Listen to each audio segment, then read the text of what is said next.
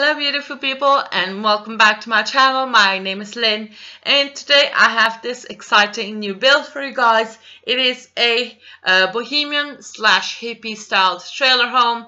It has one bedroom and one bathroom. So this has gotten like a huge amount of support from you guys and I really appreciate it.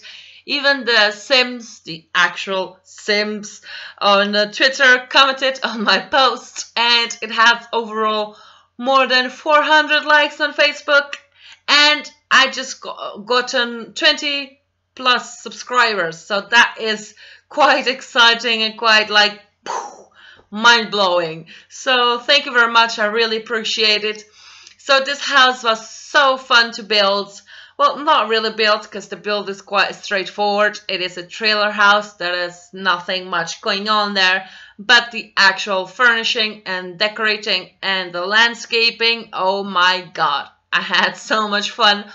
I don't really get to build things like this really often. So I really had lots of fun putting little knickknacks everywhere. On the inside of the house, you have a galley kitchen. It is open plan, but it's kind of not because you do have a separating wall from the kitchen and the lounge. You do have everything that you would need in a house. You got a dining table and the bedroom is quite large. You do have a computer in the bedroom as well. In the bathroom, you have a shower. There is not a bathtub, I'm afraid. But then again, you know, you can always add like an old bathtub and put it outside because, you know, that's just the sort of house that this is.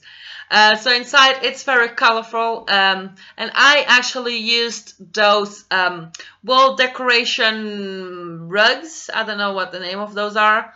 And I used them as curtains in this house.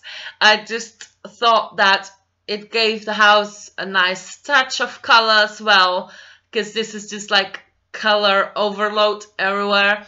A few windows I didn't put anything on, just for the sake of having a bit of view and natural lighting. I didn't think that every single window needed a curtain, but if you do download it and if you are, you know, you need a bit more privacy, you can always put some curtains on or even those rug things.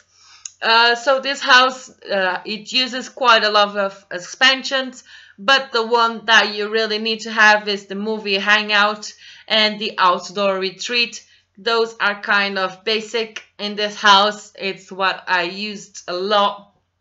The color scheme, it's a lot of blues and then miscellaneous colors just about everywhere. Anyways, I really appreciate all the support you guys have been giving me. If you did enjoy it, give it a big thumbs up. And if you do want to download it, there's a link in the description bar below. You can just press that link. It will take you directly to my origin page where you can add it to your favorites and download it in your game. If you are new here, why not subscribe? I make videos every week. Bye guys!